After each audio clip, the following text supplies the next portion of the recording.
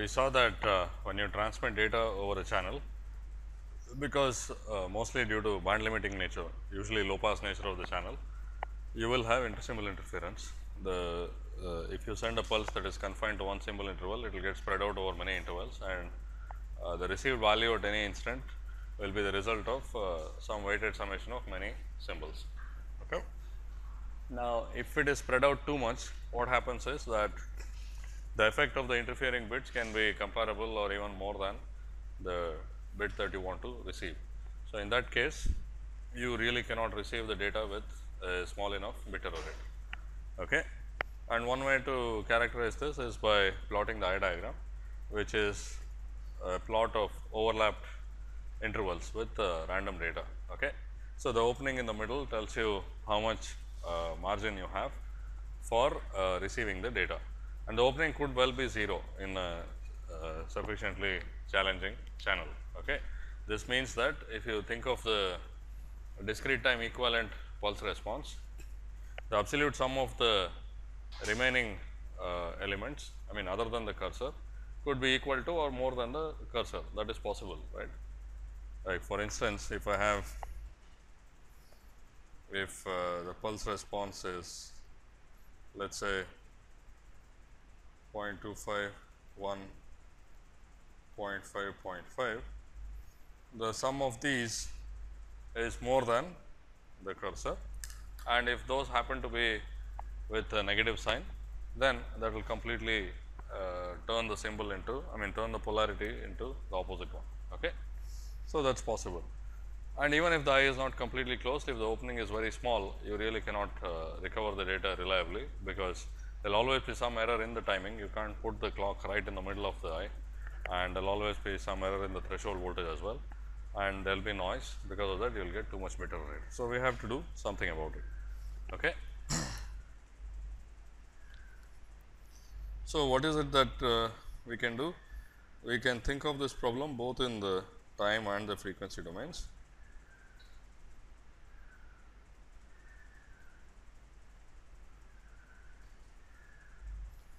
So, the channel response at DC, I will take it as 0 dB, because the wires are short, and then it can do anything. It could have notches and whatnot.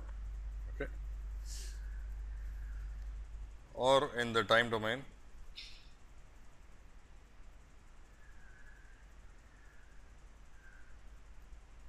the pulse response could be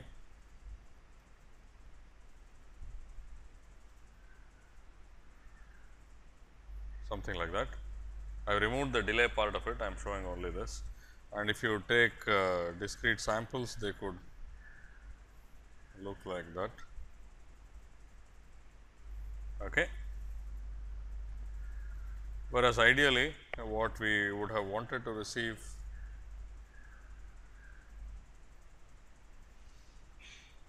would be a rectangular pulse.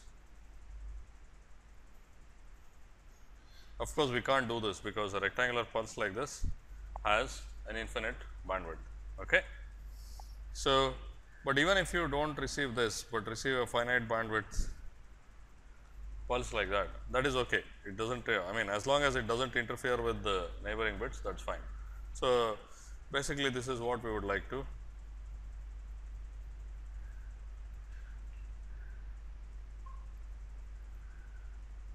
If it is band limited, it looks like that. Okay. Now, the question is, what is it that we are supposed to do? Okay, the channel frequency response is like this, and let us say on this I will mark the, so here I have marked the symbol intervals, right. This is T naught. Similarly, here I will mark half the data rate. Like I said, one of the proxies for whether the channel is working well is to think of what happens to alternating data, which has frequency of half the data rate. Okay. F naught by 2, and it has some attenuation. Okay. So, how do we go from here to a more open eye, basically to receive a pulse that looks more like what we want to receive. Okay.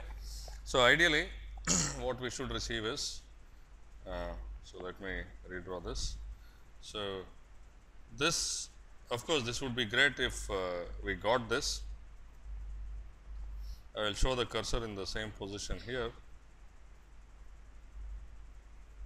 this we won't get, but even if we get this, this is fine, right, because if you look at it, this does not have any intersymbol interference, right. Okay.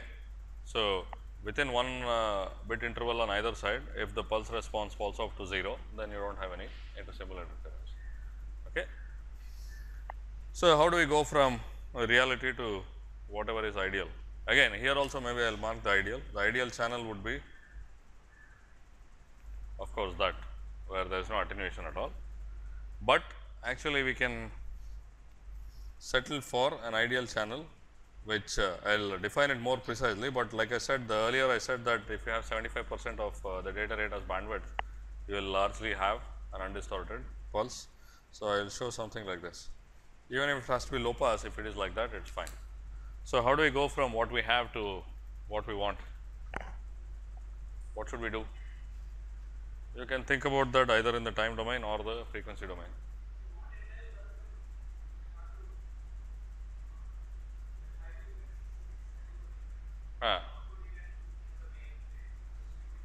Yeah.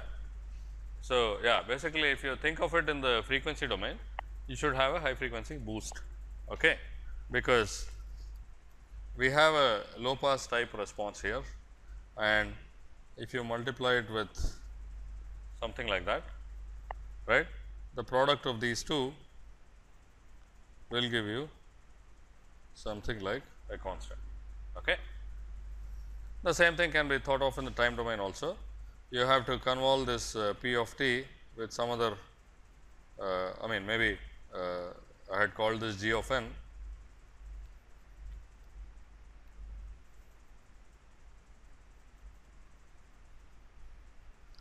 with you have to convolve it with some f of n. So, that g convolved with f gives you the ideal impulse. It is the same thing, I mean the same thing stated in the time domain, that is all. Okay. Is this fine? So, essentially this business of equalization is to somehow correct for the low pass channel, so that we get less intersymbol interference. We probably cannot reduce the intersymbol interference to 0, but we also know that we do not have to reduce it to 0. We can tolerate some amount of intersymbol interference, right, because the worst case value that we get will be g of 0 minus the absolute sum of the rest of the ISI elements. Now, if that value is large enough, even if not equal to g of 0, it is okay, right.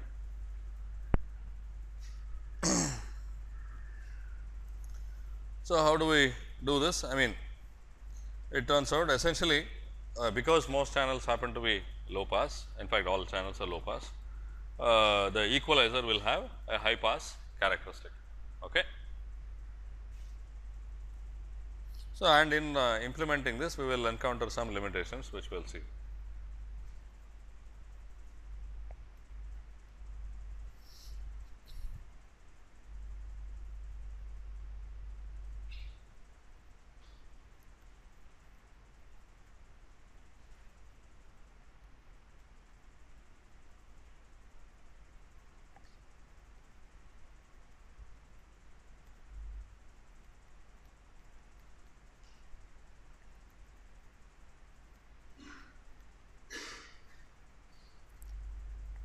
This is what we do.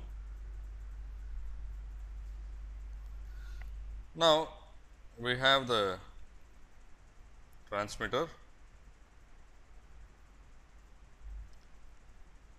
the channel,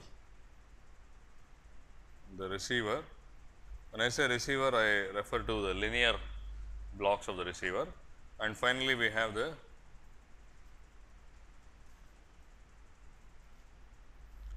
decision block, which takes a decision on what the symbol is, either +1 or -1. Now, anything you do has to be done before you take the decision, obviously, because once you take a decision on whether it is +1 or -1, then all the information is lost and you can't correct it. Now, all this this equalizer business can be placed anywhere here. Okay, that is, you can have it in the transmitter,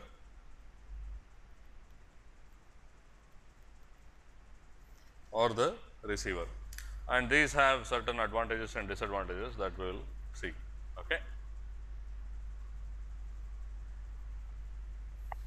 And also you can implement these either in continuous time or in discrete time. That is, you can use a continuous time equalizer or a discrete time equalizer. Okay. Again, they will come with their own advantages and disadvantages. Okay. But I think it is pretty obvious that if you use a high pass filter, that will undo the effect of low pass response. Essentially, you have to boost up the gain, but that itself creates some problems, as we will see. Okay. Because in the end it turns out that with purely linear equalizers of the type I am considering, here I am considering filters. So, that means I am thinking of linear time invariant networks. So, you can only do so much, and we will have to do something nonlinear as well, and that is very frequently done also. Is this okay? So, just as a quick example, let me take some case where g of n is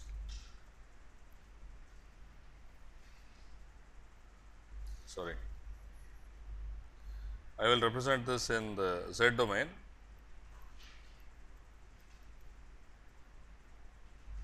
Okay. So, this basically says that g of n is 1 and the second one is a, that is all, right. This the impulse response, the pulse response. Okay. What does the frequency response of this look like? Remember, this is not the frequency response of the channel, this is the response corresponding to the discrete time, the sampled pulse response. Okay. But what does that look like? Low pass. So, what will be the DC gain? In this case, the DC gain is 1 plus A, and of course, this is a discrete time system. So, the frequencies go up to half of f naught. What is the gain at f naught by 2? 1 minus A, okay, because z is minus 1, right.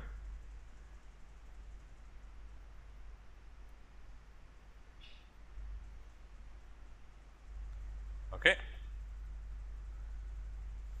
So, like I said, if you have a low pass response, the intersimular interference will also be positive.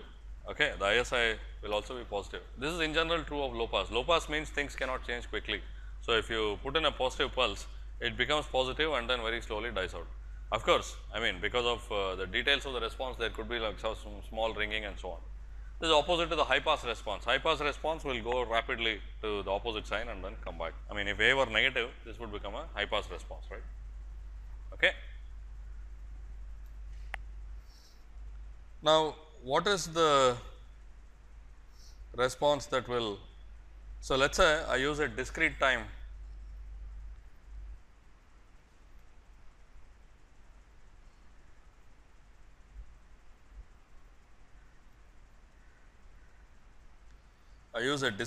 equalizer. Okay.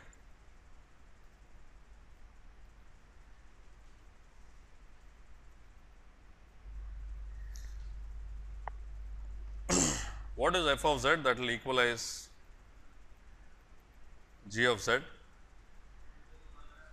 The inverse of that, that is all. Okay. If f of z equals 1 by g of z or 1 over 1 plus a z inverse, it will exactly equalize it, right. The impulse response of the cascade of these two will be just an impulse and no intersimular interference at all. Okay. Similarly, if you have, if the channel response is some h of f and if you cascade it with some filter whose response is 1 over h of f, you will get 1. Okay. So, this will also perfectly equalize that. Is that fine? So, that seems like very simple, right.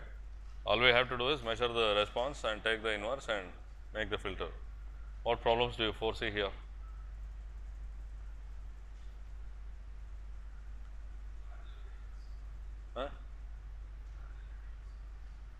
Band limiting is not happening, but that's okay. Let's leave that for now. What is the concern with band limiting?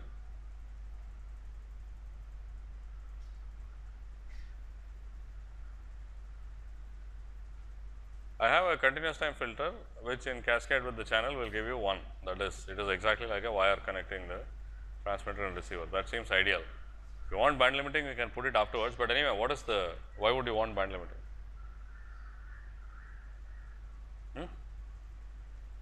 Or in the discrete time stuff, what do you, is there any problem that you foresee?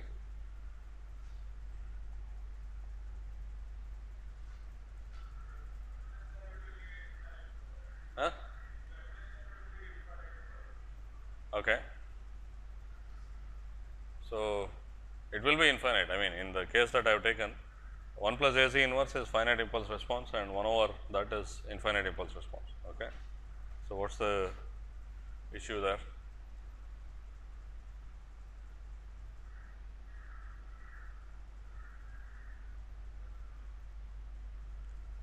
No, no, you do not have to wait. I mean, it just the cascade of these two will give you.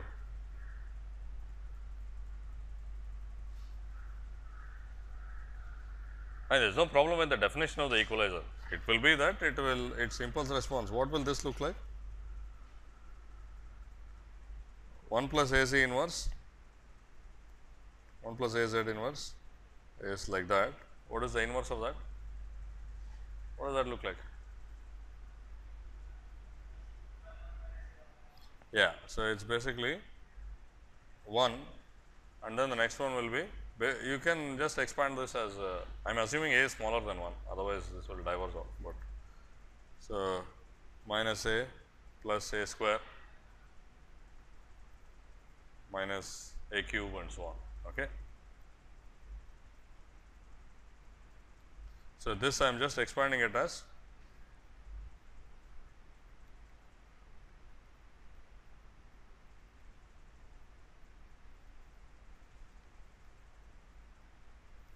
and so on. Okay. So, yeah, the cascade of these two will just give you 1 and all zeros. Okay. So, the problem is that again we are talking about really high speed circuits. How do you realize an IIR filter? What kind of structure will you have? You will have a feedback structure, right? You have to. So, that means that you have to close the feedback loop at very high speeds. This is very difficult to do. Okay. So, generally you do not do that. So, one is the the problem is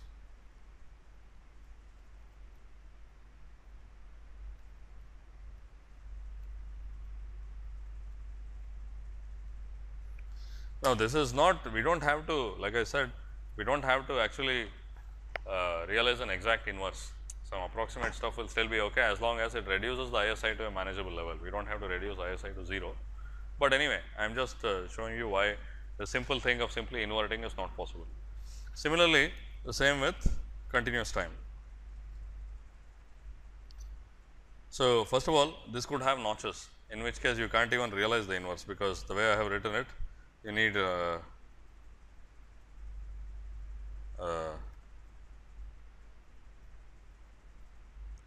you need an infinite gain here. Okay. So, that kind of thing anyway is not possible.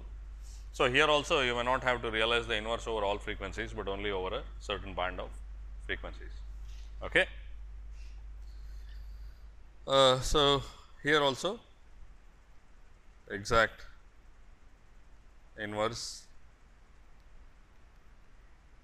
may not be realizable at all because of notches. Okay. You can't realize infinite gain. Now, even without notches, what will happen is that the channel response is some pretty complicated stuff. Okay. To realize the inverse of that, exact inverse of that, you may need a very high order filter. That also is very difficult at high frequencies. Okay. So, even if I mean even if you exclude this business of notches, which simply even theoretically you can't do, even without notches you can't realize the inverse, because that shape is very complicated and you may not be able to exactly invert it, or if you do, you will need a very high order filter which is not realizable at high frequencies. Is this okay? So, So, here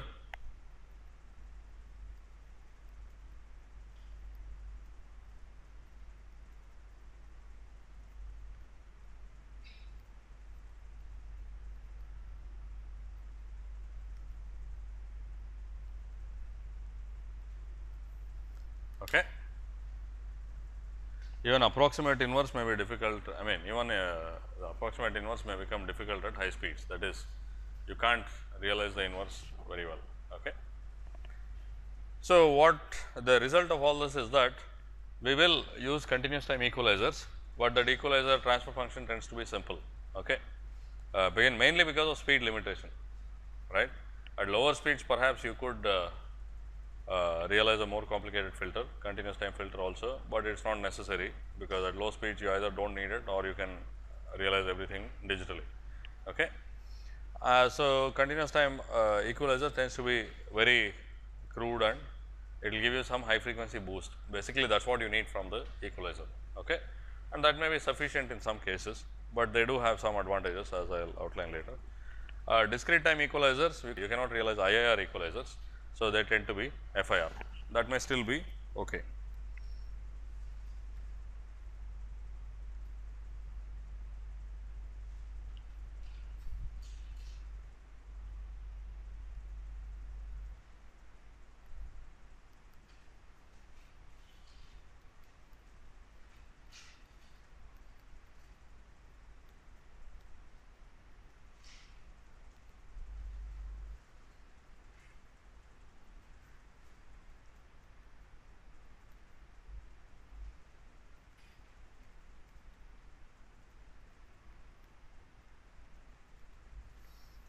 Typically, the transfer function of continuous time equalizers tends to be of the form of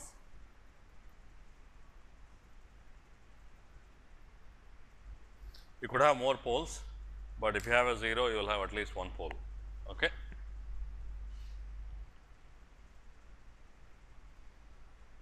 What will the frequency response of this look like, or with omega?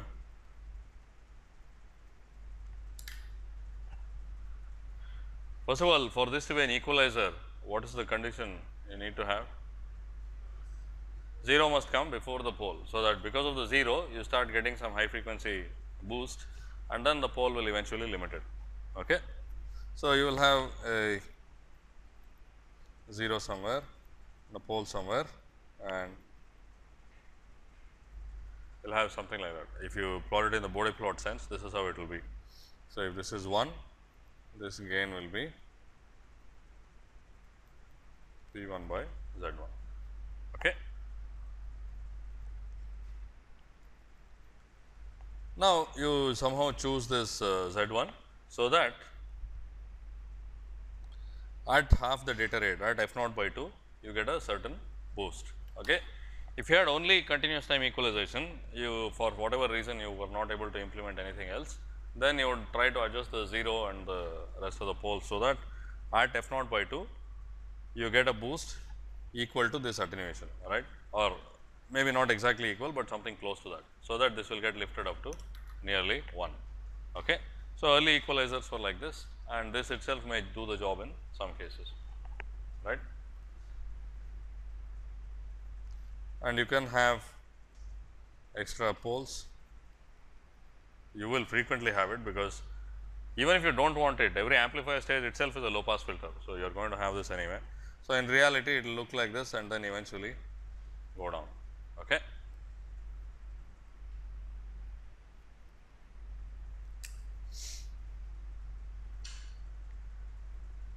Now, let us say that we instead do it in the discrete time domain. Okay. So, we have I will take my particular example.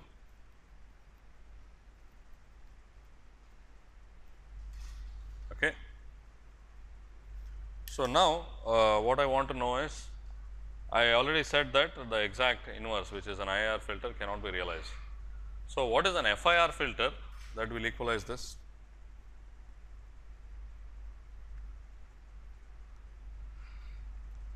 Let us take a guess. Equalize this meaning, we know that it is not going to happen exactly. You are not going to get the product of this and some FIR filter to be 1 for sure, right. But what is it that will at least reduce the ISI? I mean, based on the exact IIR stuff was 1 by 1 plus A Z inverse, which is equal to 1 minus A Z inverse plus A square Z inverse square and so on. Okay. So, looking at this, can you tell me an approximate FIR filter which will do the job? 1 minus A Z inverse. Okay. So, basically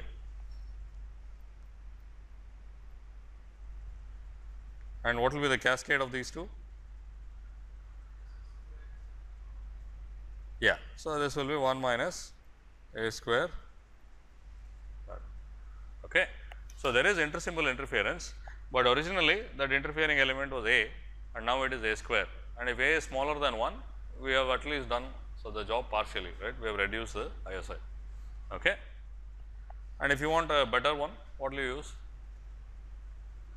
Maybe you can also add the second term. So, if you do this, what is it that you get?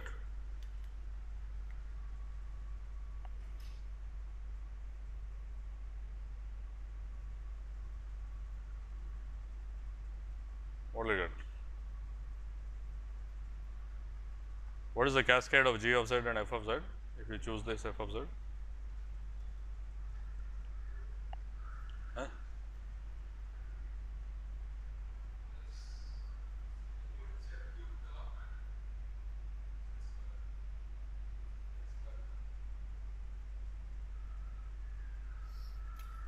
Yeah. So, there will be, there is no Z square, I think. Z square stuff will cancel out and you will be left with 1 plus A cube at 1. Okay. So, it will just keep getting pushed out. So, if you take this series, right, this the series expansion of 1 over 1 plus A Z inverse, add more and more terms, what happens is you will get more and more zeros and one intersymbol interference element, and that will keep getting pushed out, and it will also get smaller in amplitude as long as A is smaller than 1. Okay. So, you can use any of these FIR equalizers and do the job approximately. Now, in addition to what I am saying now, one of the things that I did not emphasize too much is that it is not as though we have a fixed channel. We do not make a chip for like a 40-inch channel and another one for 30 inches and things like that. Okay.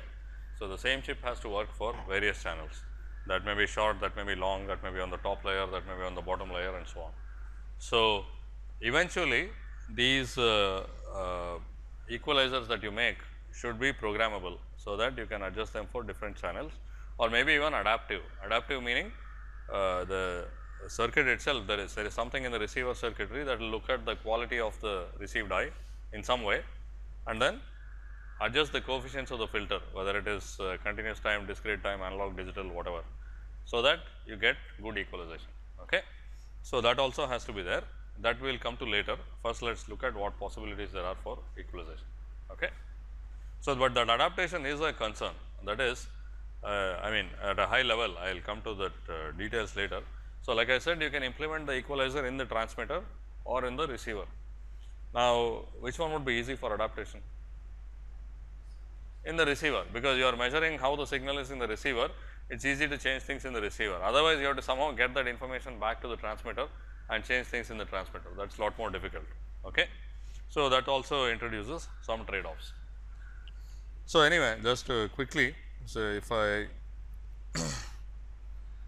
look at the frequency response of 1 minus A Z inverse, what will that look like? It starts from 1 minus A and goes something like that. Okay. So, it is inverting this, right, it is providing high frequency boost. Now, I assumed 1 to be the main tap, like every tap can be scaled, that does not change the frequency response, that only changes the gain. Okay. Is this fine? Now, let us look, I mean I will come to the implementations of equalizers later, but let us look at some more limitations that we will encounter. So, let us say like one way or the other, either using discrete time or continuous time, we are able to realize a high pass response that will sufficiently equalize our channel. That is, The product of all these things, you do it in the discrete time, continuous time, everything. The product of all these things should look more or less like 1 all the way out to f naught by 2. Let us say if we do that, it is actually very well equalized, right. The one thing we have ignored is the phase response. So, let us assume that it is not so wild that it does not distort the eye and so on. Okay. But even if you are able to do this, there is a problem, okay, because as attenuation goes on increasing, there will be another problem that we will see.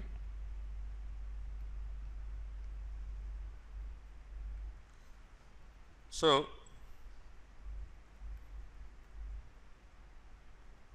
we have the transmitter, the channel and the receiver. Okay. It is not as though we will have only one of them, we will have many, and typically each IC, many of the serial link ICs also consists of multi-channel transceivers. Okay.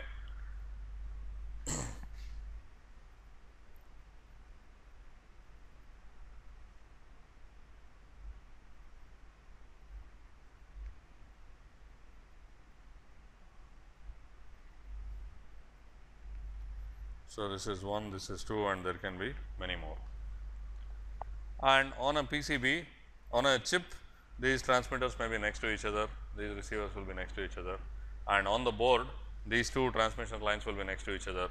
And like I said, it may not be on a single board, it can be like a small board which is plugged into a big board. I mean, if you look at the motherboard of a PC, you have a number of things connected right into the PCI slots and so on. So, the connectors also, connector pins will be next to each other. So, what happens is that there will be some coupling, okay, in various parts.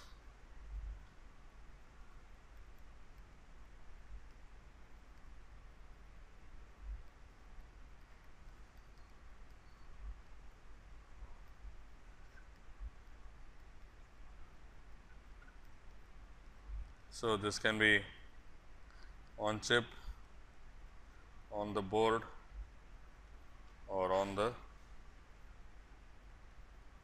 connector and so on. Okay. And by the way, it is also not one directional like this. We have transceivers. So, maybe the other one is in this direction.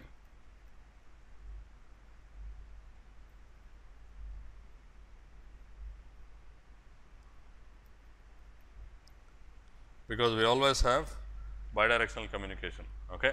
And in serial links, it is typically on different channels. Okay.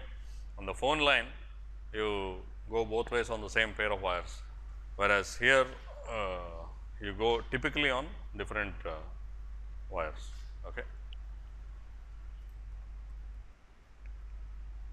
And there will be some coupling between these. Actually, this is bidirectional.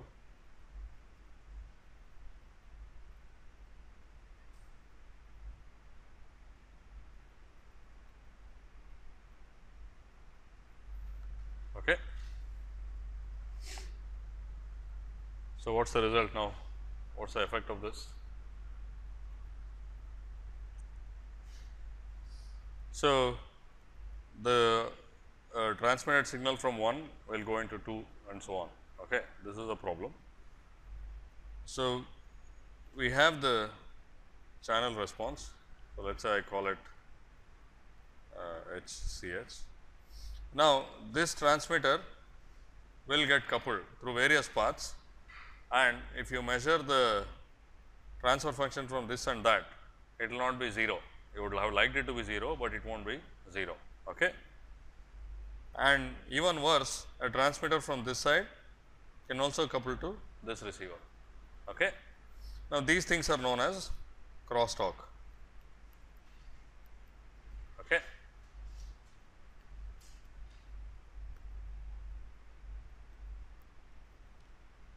This is the desired response, and what I have shown now in red are the crosstalk. Okay. And for obvious reasons, this is known as far end crosstalk. That is, a transmitter here is coupling to the receiver at the other end of the channel, and this is known as near end crosstalk. Okay. Is this fine? So, which do you think is worse? I mean, which one will have more dangerous effect? Near end crosstalk. Near end crosstalk, because essentially the point is that the signal transmitted from this side, by the time it gets here, it is getting weaker and weaker. But the transmitter here is at the full strength. The signal here is at the full strength. If it couples here, you get a very bad effect. But both of them can have an effect. Okay. So, this is abbreviated to fixed and this is abbreviated to next. Okay. So, this crosstalk also has to be taken care of, right.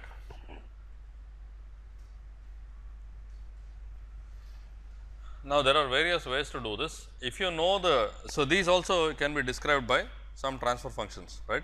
The transfer function from this transmitter to this receiver here, let me say that is H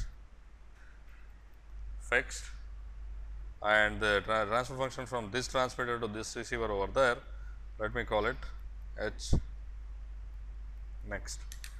Okay. So, they will be characterized by some transfer functions.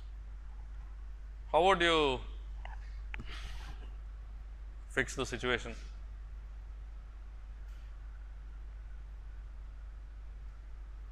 What will you do?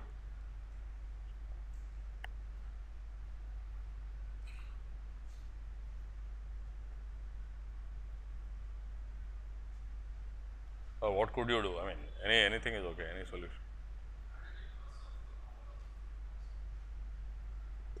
Inverse of the model, where?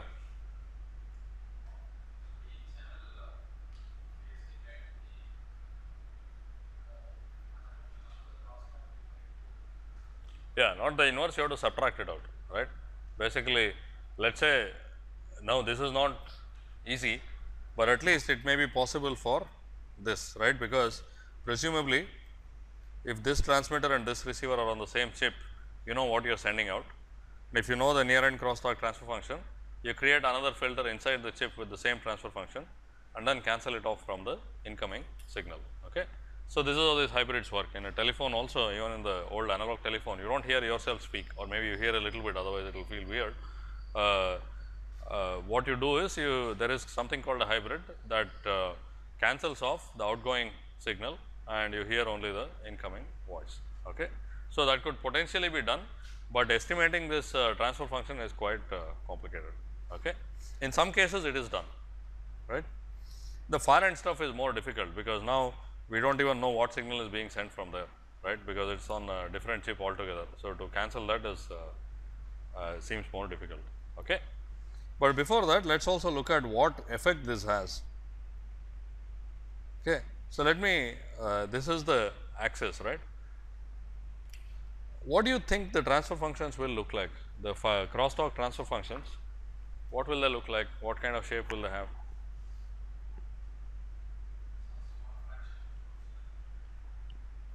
Some small fraction of the original, basically it will be the same as the channel response, but scaled down. No, I mean, think of the scenario, you have a wire here, you have another wire there, and you are talking about the coupling between the two wires. So, what kind of transfer function will you have? Huh? No, transfer function, what type of so the channel itself is low pass, right. So, what do you expect this to be?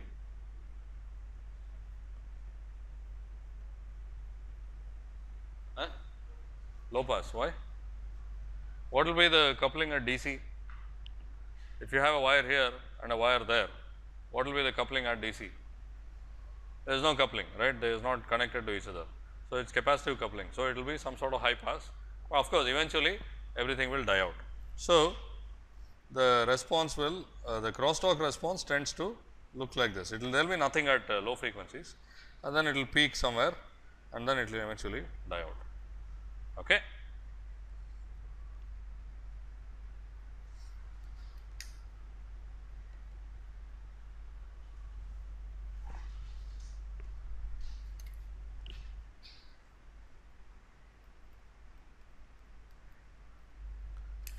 In fact, it is bad in a way.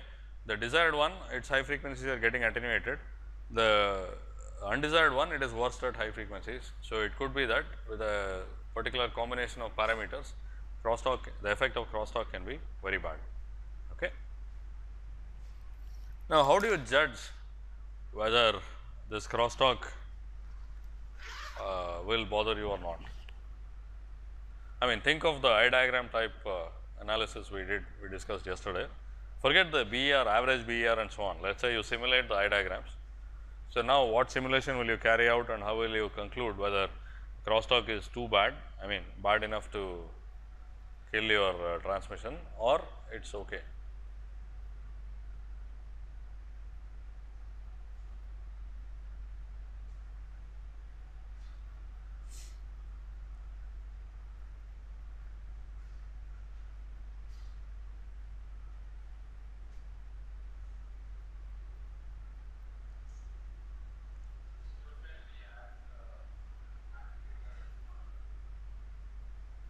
Yeah, one again a sort of shortcut is to look at what happens at half the data rate.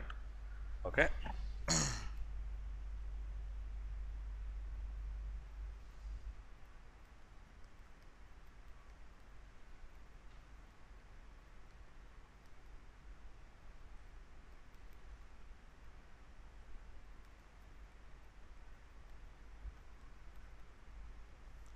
You look at the magnitude at f naught by 2. So, if you are sending alternating data on both channels, the magnitude response of the channel at f naught by 2 will tell you how much of the desired signal you get. The magnitude of the crosstalk transfer function at f naught by 2 will tell you how much crosstalk signal you get. Okay, maybe you can judge something from there.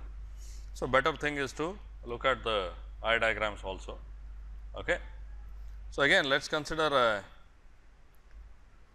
first order type of crosstalk response, that is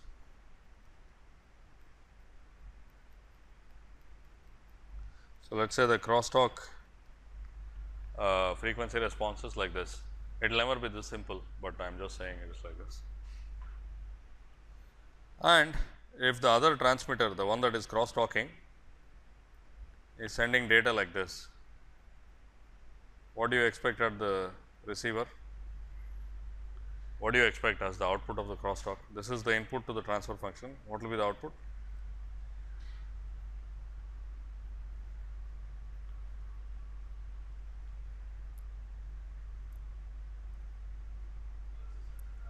In this case, you will get basically this exponential. Anytime you have a bit transition, you have a pulse. Okay. Now, in general, the response will not be simple like this. So, what will happen is you will get a more smoothed out pulse, which also goes to 0, because the DC gain of the crosstalk channel is 0. You will get something like that. Okay. Now, you can plot the eye diagram of this also, right. The only significance is you have to look at the peak to peak value of this. Okay. Now, the peak interference from the crosstalk equals that much. Okay. So, in the worst case, this can be subtracted from the signal amplitude. Okay. So, first of all, because of ISI, you have reduction in the signal amplitude, and the worst case reduction is the sum of absolute sum of the intersymbol interference elements. To that, you also have to add the crosstalk. Okay. It is possible that the crosstalk response will peak there, because you can't tell, right. It can peak anywhere, but you can't tell. First of all, if it is from the far end, crosstalk like this, okay, or from the near end. So, let us say if you consider near end crosstalk, these two could be at even slightly different frequencies. Okay. What happens if you plot an eye diagram of data stream, right, not at an integer multiple of a period and not with the width equal to integer multiple, but with a slightly different period? What happens? Huh? The whole thing will be smeared out, right. It will look like just a splash of paint, because now there is no timing, because if the frequencies are slightly different, the timing could be anywhere. You could start from the edge of the clock and then you keep moving. So, the whole thing will be smeared out. So, that will happen for the near end crosstalk also, because the near end crosstalk and the far end desired channel are at different frequencies usually. So, if you plot the eye diagram of the data and crosstalk with the same period, the crosstalk will look like it is completely smeared out. So, it is easy to see that the peak can coincide with the sampling instant that you have. Okay. So, essentially what you can do is you, however you do it, one of the ways to do it is you look at the crosstalk frequency response and you plot the eye diagram corresponding to that, or basically you simulate it with random data, you will get some peak value. So, the worst case reduction in signal amplitude is equal to that peak value. So, now you can judge if your signal amplitude is, let us say 500 millivolts and the peak of the crosstalk is 50 millivolts, then you will come down to a worst case of 450. So, maybe that is good enough. But if your signal amplitude is 200 millivolts and the crosstalk peak amplitude is also 200 millivolts, you could actually kill the signal all the way to 0. So, based on that you have to see whether crosstalk is a significant factor in your particular case or not. Is this clear? No, the period will change because this transmitter here and that transmitter there are transmitting at different frequencies. Okay. So, that means that the peaks due to this transmitter, the timing of the peaks due to this transmitter compared to the received data here will slide over time. Okay. Anyway, first of all, there is no certainty in timing, because the delay of the crosstalk channel and this are quite different. They can be very different. Okay. So, that is there, and because of that, of course, it can anyway coincide with the peak, and if the frequencies are different, every once in a while it is guaranteed to coincide with the center of the eye. This is okay. So, you have to look at the peak of the crosstalk and judge, right. Then what we have to do is also to see how equalization will affect crosstalk.